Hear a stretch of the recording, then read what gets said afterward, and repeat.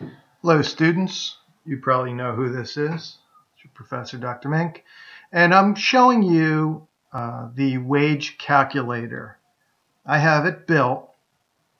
Here's the form with all the controls, and if I switch back to my lecture, you'll see we need a form, which we have, and 3 labels: number of hours worked, hourly pay rate, gross pay earned. Let's take a look.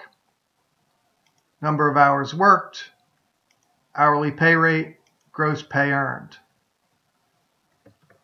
We also need a text box for hours worked, which allows the user to enter the number of hours worked, and a text box allows the user to enter the hourly pay rate.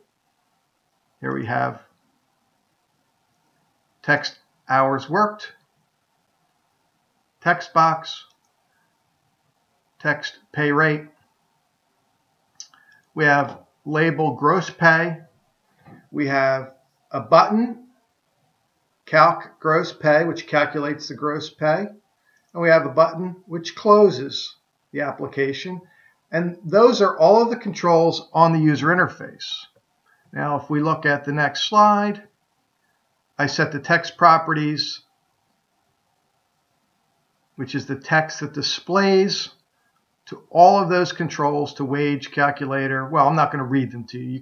You can see them there, and if you've gone through the lecture, you can stop at this particular slide and take a look.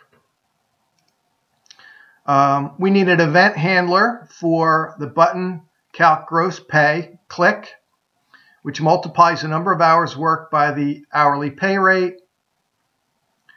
These values are retrieved from text hours worked and text pay rate, and a button close click handler that terminates the application.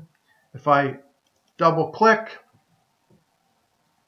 on the button calc gross pay, let's take a look at its event handler. We declare a couple variables: double hours worked as a double pay rate as a double gross pay as a double. Then we get the hours worked from the text box control.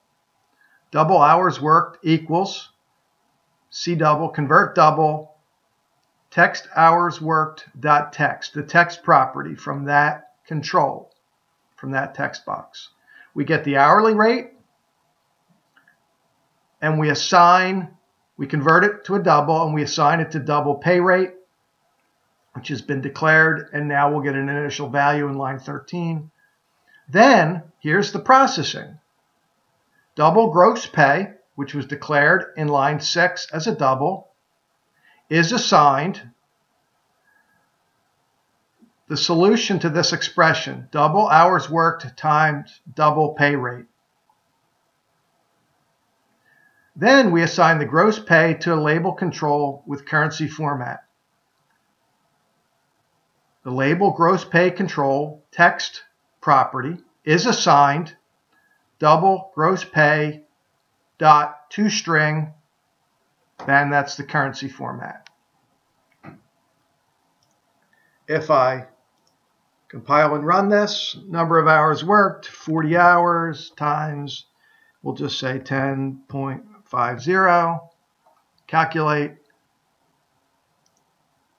$420.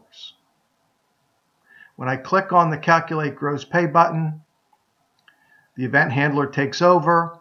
It retrieves the double from hours worked, the double from pay rate, does the calculation, converts them both to double, assigns them to variables, and then does the calculation, and then displays